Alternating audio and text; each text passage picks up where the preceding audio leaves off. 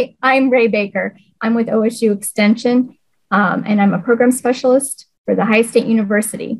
I have a guest here with us today to help us go into helping us understand how we can make some small changes in our lives and feel good about them and feel positive.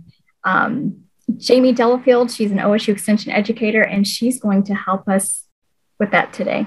All right, thank you. So I want to, first of all, just encourage everyone that when you begin to think about making healthier changes in your life, whether that is healthier eating, more movement, or more positive thoughts, such as a gratitude journal, the number one thing that we want to think about is making small changes that you can sustain.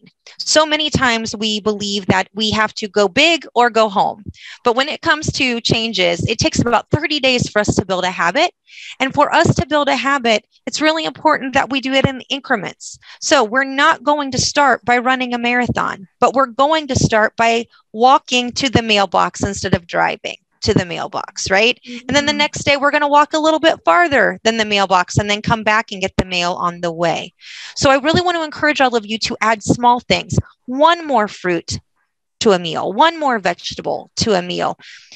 Instead of working all the way through, go ahead and set a timer so that you work for 55 minutes and then you walk or move for 5 minutes.